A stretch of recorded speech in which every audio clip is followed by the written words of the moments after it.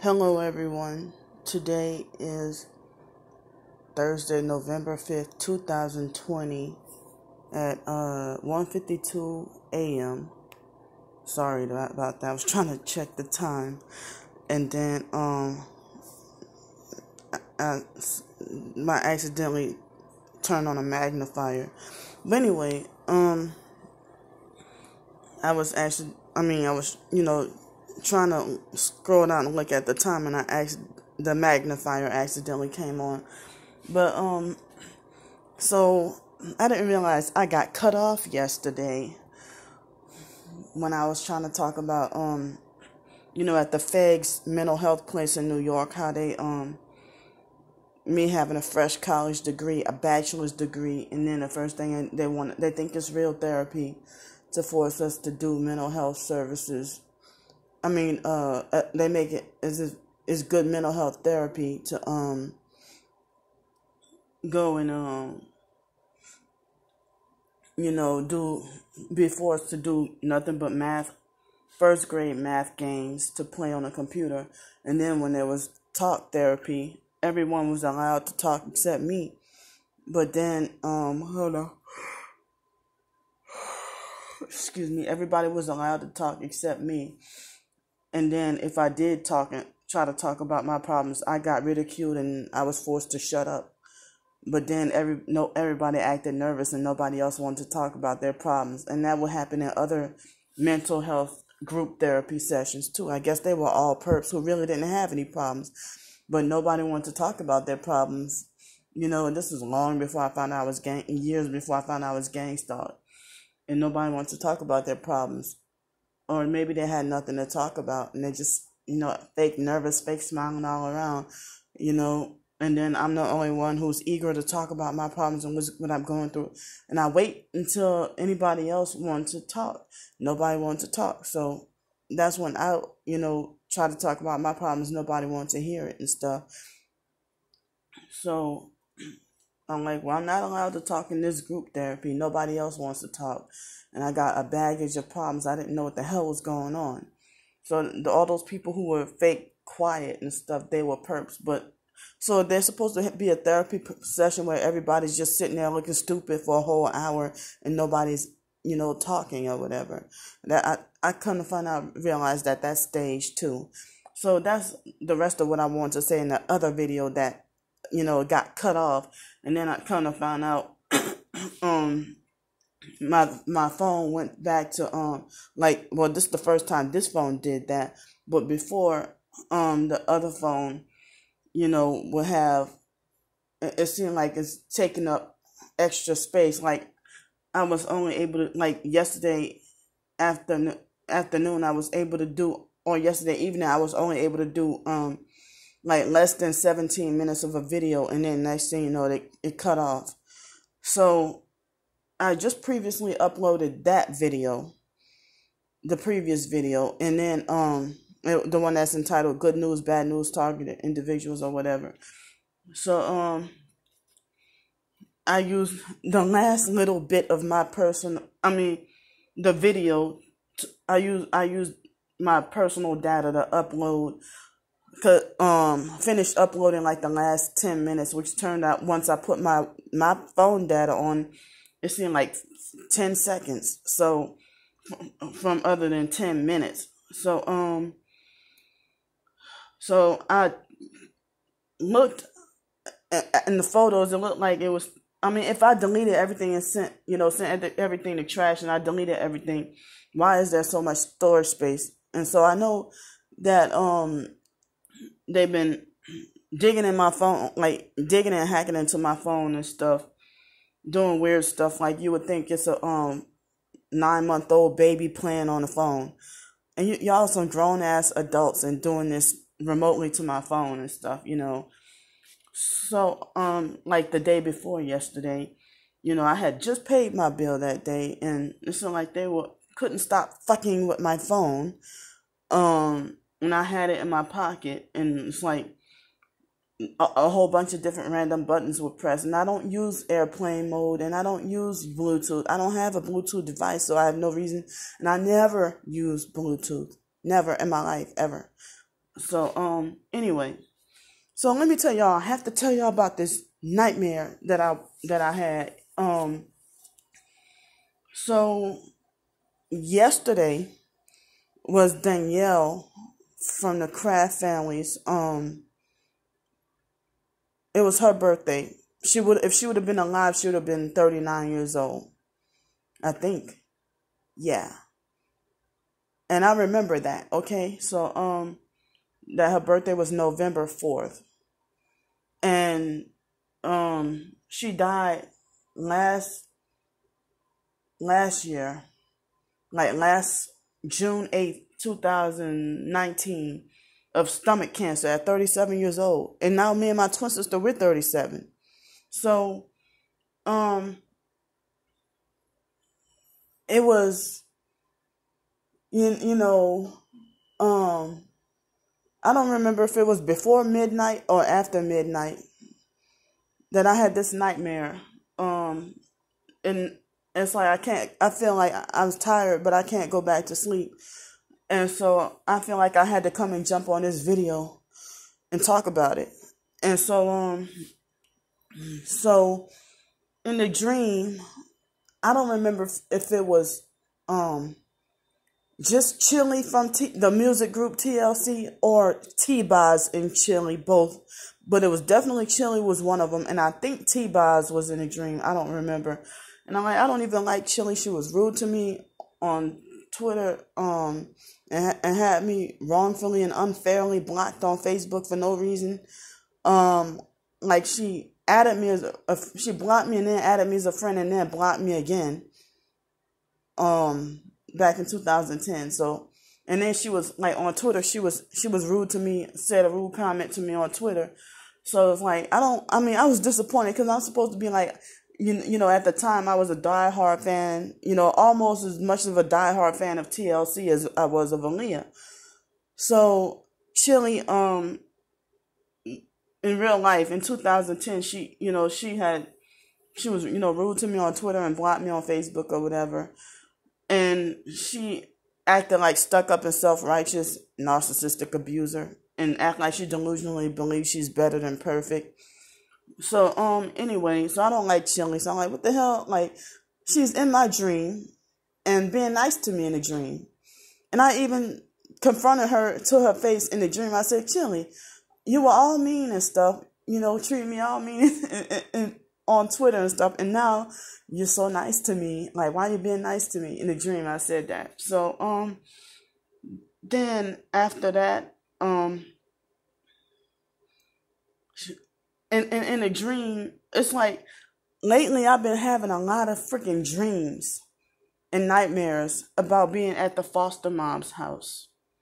That foster mom, Adrian Felder, who they call Ann. So anyway, we were in the upstairs living room, the den, you know, that other people would call it a living room, but they call it the den. So we were in the upstairs den next to the kitchen. And then in the dream, the biological gay brother Mark and the biological sister Ramona were in the dream. And then in the dream, and I think my twin sister could have been in the dream. I don't remember. But I'm disturbed and creeped out that, so in the dream,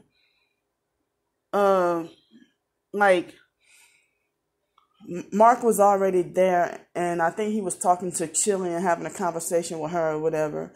And then the biological sister Ramona had came, and I think I don't remember if my twin sister was in the dream or not, but the biological sister Ramona was she came and showed up. And next thing you know, she started smacking her food on fried chicken, and I hurried up and ran into what was my childhood bedroom. You know, in the bedroom that was used when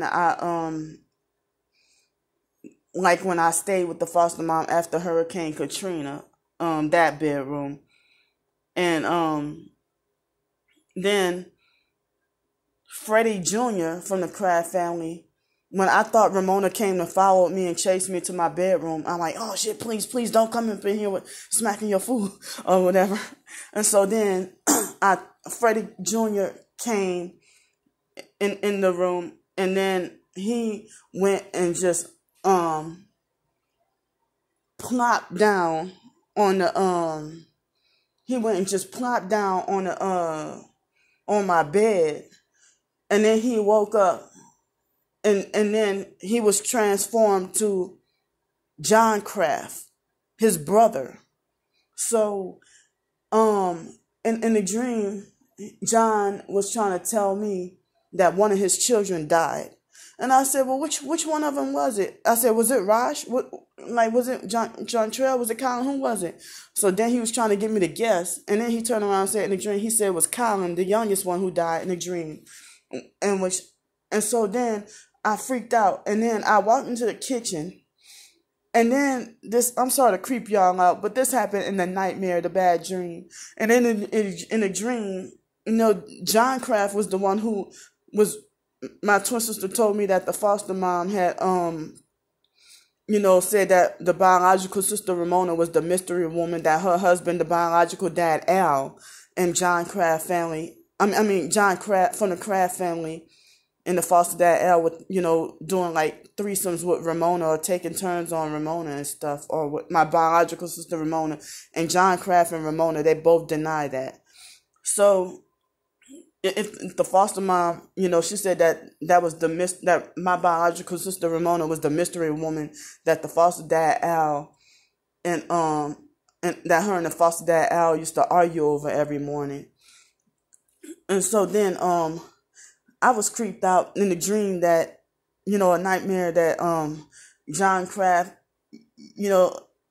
and I know in real life it seemed like he never acted like as if, he would never want us, like he thought he was too good to, but I'm glad that's a good thing, So in the nightmare, he had his freaking, like as if his penis was pressed, like, right on my butt cheek, and I was like grossed out, like after he told me the so-called news.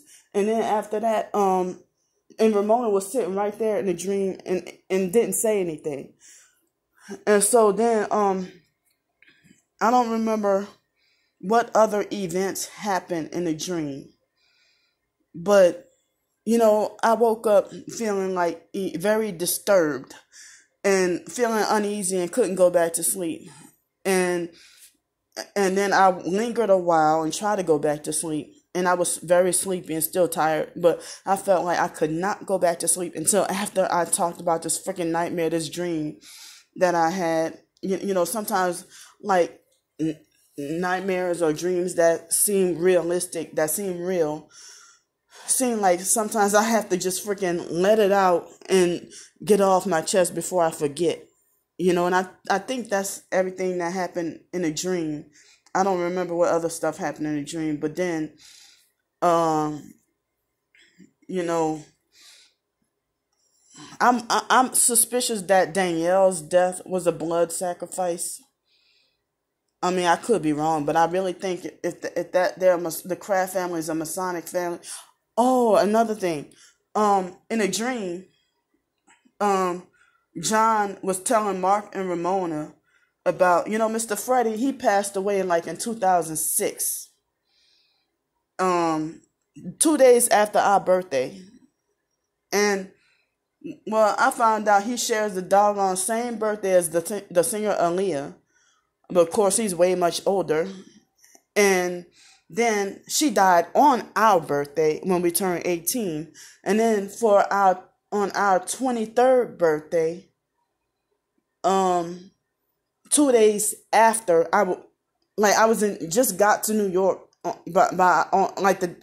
I arrived in New York the night before our birthday, and then 2 days later I heard that when I found out Mr. Freddie had died 2 days later. So Freddie Jr., his wife's obituary had she had I think a part in her head, and she had black and red hair, and her left eye was covered.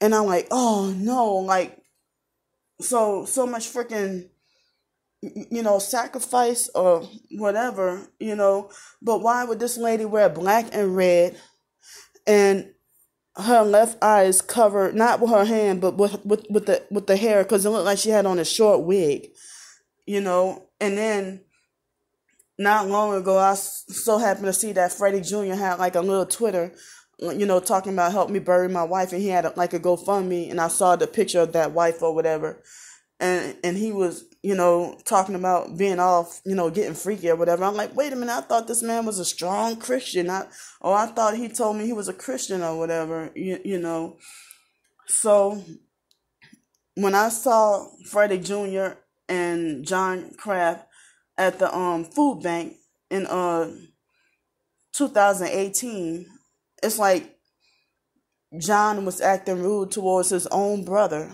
at the food bank, and I'm sitting there wondering, like, it ain't my business, but I just so happened to see both of them, and I'm like, damn, if they Masonic and rich, why the hell they need to go to food banks and stuff, but I mean, their family is freaking rich, and so these people are related to Lanika from the Kraft family, who, that witch whore, who I ended up, it seemed like as if active gang stalking and targeting started to happen because of her. And I'm going to bring it up again. So, yeah, they were related to stank whore Lanika. And so, I don't care. I'm freaking, So, anyway, back to the dream. I forgot to say that. Excuse me. I forgot to say that in the dream, Mr. Freddie, it's like John was telling Mark and Ramona about this address to, if Mr. Freddie's deceased, but John was talking about, here's the address to my dad, talking about Mr. Freddie's new house. And I'm thinking, like, how the hell Mr. Freddie has a new house and he's dead? So in the dream, I was thinking that, like talking about Mr. Freddie's new house, but it was a while back. I don't remember if it was earlier this year. I think it was. I had a weird dream or a nightmare or whatever that Miss Ollie and Mr. Freddie was still alive, I think, and they moved out of that house and then moved somewhere else. But Mr. Freddie and Miss Ollie stayed in that house until they died. And it was the big talk of the town about how their house stank, and I would talk about their multi-generational foul odor and stuff like that. Because you'll go to Miss Cheryl's house, Lanika's mom, and her house smells bad too, and her car stinks and is very dirty and stuff like that. She, like in 2018, she offered me a ride a couple of times, but you driving around in a dirty car, but you act like I'm too good to ride. I mean, you acting like you're too good to, drive me in your dirty car. But then it's like, I didn't know all this, I had speculations, but I didn't know or have my final confirmation of, everything that was going on. But I've been bothered for years, about Lanika and the situation that happened. Excuse me. So, back then, I was like 12 and 13 years old, and people acting like everything seemed promising for me, like they knew I was going to succeed. And then after that situation happened, everybody started to call me crazy and started to try to doubt all my dreams and try to shut down everything I wished for and dreamed for, So I didn't realize I unintentionally exposed something, Masonic or whatever, and I didn't know it. I knew nothing about Freemasonry or anything like that.